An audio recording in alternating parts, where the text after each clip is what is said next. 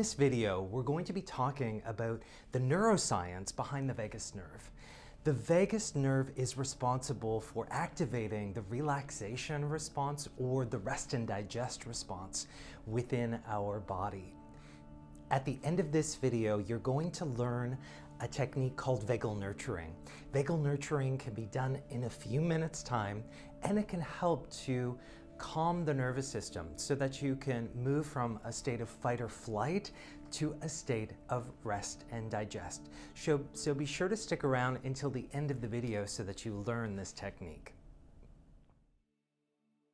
The vagus nerve is the most complex of our cranial nerves that originate in the brain. The vagus nerve is responsible for transmitting information from the brain to organs and tissues that are located elsewhere in the body. The vagus nerve serves a number of functions. It plays an important role in our parasympathetic nervous system, our breathing, digestive tract, and heart rate. Fight, flight, freeze, and feign death are our natural responses to danger. These responses are hardwired within our neurobiology and operate automatically. These responses have played a valuable role in our survival as a species. Fight, flight, freeze, and feign death are important responses in the event of actual danger. Modern-day stresses elicit the primal fight or flight response, even though there's no danger that is immediate or present. And when you experience constant stress, the nervous system can get locked within the fight or flight response. This can cause problems with digestion, sleep, and even mood. When the nervous system is in a fight, flight, freeze, or feign death response, the digestive system shuts down. This is because if we are in danger, it would be a terrible time to eat a meal. Blood is moved away from the digestive tract, as well as the brain, to muscles so that we can respond to the threat in an appropriate manner. Our nervous system keeps us alert and hyper-aware of perceived danger. Our brain takes inventory of the situation, and our nervous system responds with a survival defense that will ensure our safety. Excessive activation of the vagal nerve during emotional stress can cause sudden drops in the amount of blood that the heart pumps to the brain, and it can prevent the brain from receiving appropriate amounts of oxygen. The vagus nerve is responsible for activating the relaxation response of the parasympathetic nervous system. This decreases stress, inflammation, and nervousness. Over time and with practice, Vagal Nurturing can help to tonify the vagus nerve, assisting you to move from a fight or flight response to the rest and digest response much faster. It decreases nervousness, reduces blood pressure and heart rate, helps with increasing calmness, relaxation, and digestion.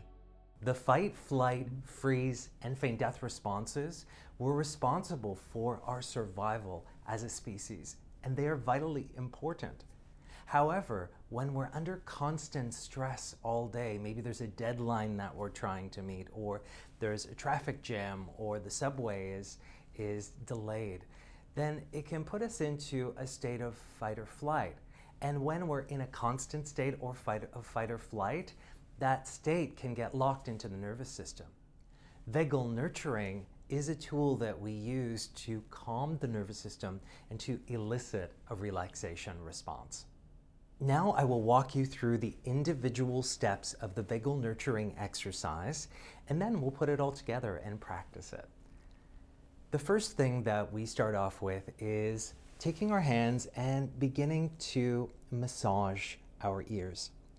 Before we can see or make sense of our reality around us as children when we're born, the first thing that we do is listen. We listen for the environment. We listen to make sure that it is safe. We listen for our mother's voice. And when the mother's voice is calming and soothing, the child recognizes that and begins to relax, knowing that there's someone there to protect them. So we begin by massaging the the earlobes. The vagal nerve starts development within the ears first. If you're wearing glasses, you might want to take them off. The second step of vagal nurturing is to take your hands and place them over your eyes.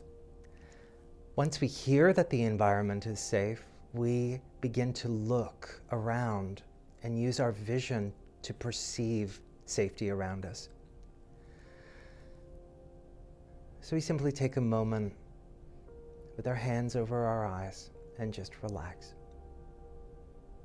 The next step is taking our hands and holding our face, almost as if our face is being held by someone that deeply cares about us. And just relaxing into that.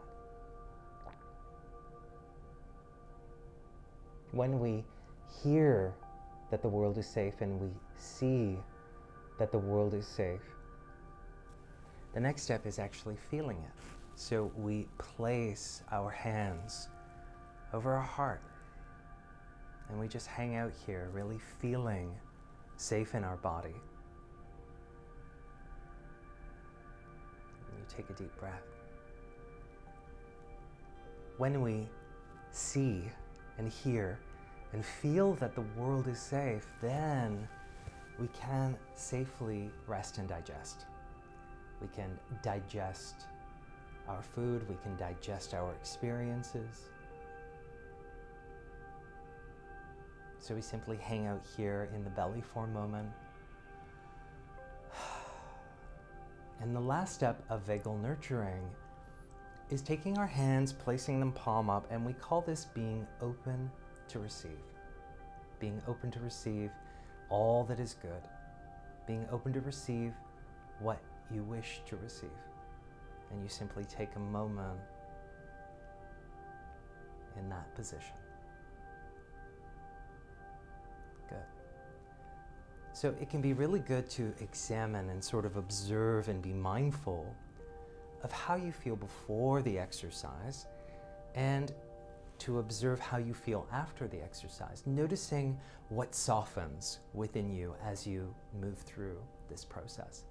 So let's take a few moments to run through this exercise together.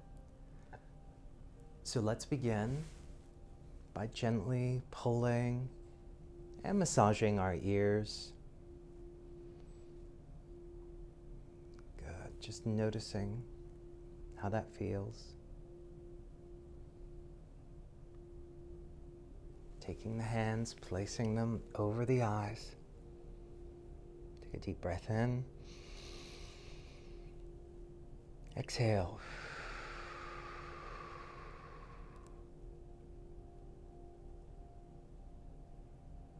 Taking your hands, placing them around your face, under your chin, just like someone is holding your face that cares about you deeply.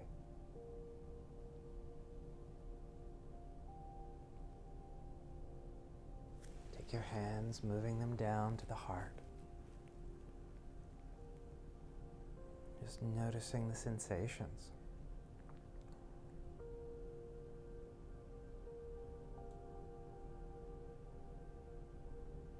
Now moving your hands down into the stomach,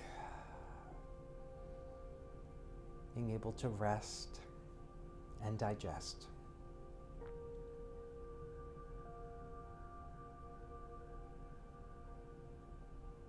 And then placing the palms up on the lap, being open to receive.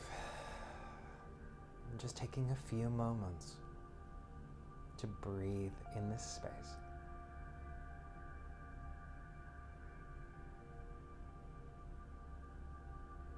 Let's move through this exercise one more time. Starting with the ears.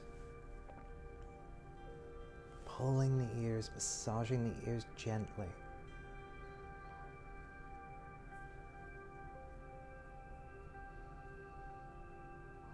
Taking the hands, placing them over the eyes.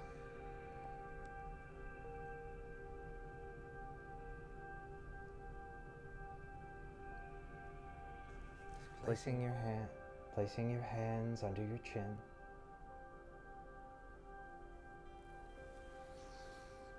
Placing the hands over the heart.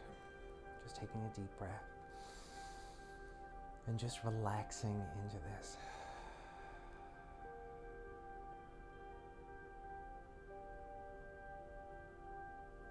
Taking your hands, placing them around the stomach. Resting and digesting.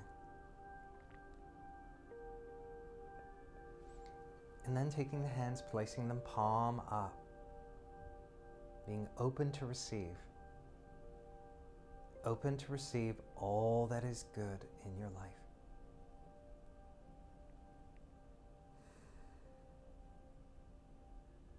Good. Now just take a moment and develop some awareness, some mindfulness about your body. And just notice what's changed for you since you began this exercise just a few moments ago. What has softened? What is open for you? The more that you practice the vagal nurturing exercise, the more it tonifies the vagal nerve so that you can move from a fight, flight, or freeze response to a rest and digest response much quicker.